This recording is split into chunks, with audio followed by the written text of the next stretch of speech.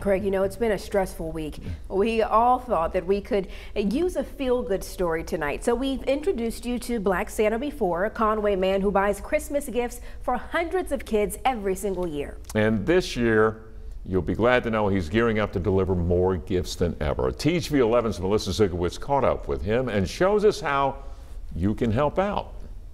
In the last 5 years, I have took care of 945 kids. Eric Lamb, self-proclaimed Black Santa, is gearing up his sleigh to serve 365 kids this year, the most he's ever taken on. A lot of people that lost their jobs. The pandemic playing a big role in the increase in families needing help. They didn't know how they was going to be able to take care of their kids this year. Lamb wasn't sure if he could buy as many gifts this year.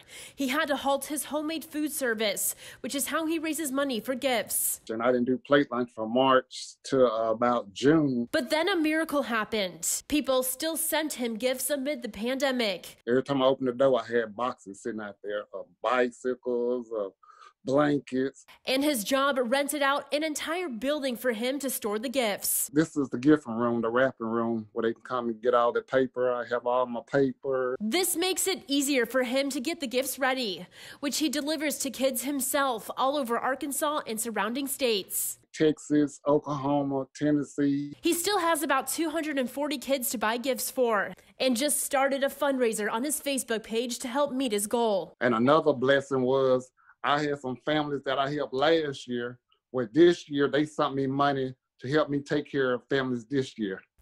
This Saturday, Eric is hosting a wrapping party at his headquarters in Conway because, as you can imagine, he's got lots of gifts to wrap. If you would like to help him out with that or just donate to his cause, head to THV11.com. Reporting from Little Rock, Melissa Zukowicz, THV 11 News.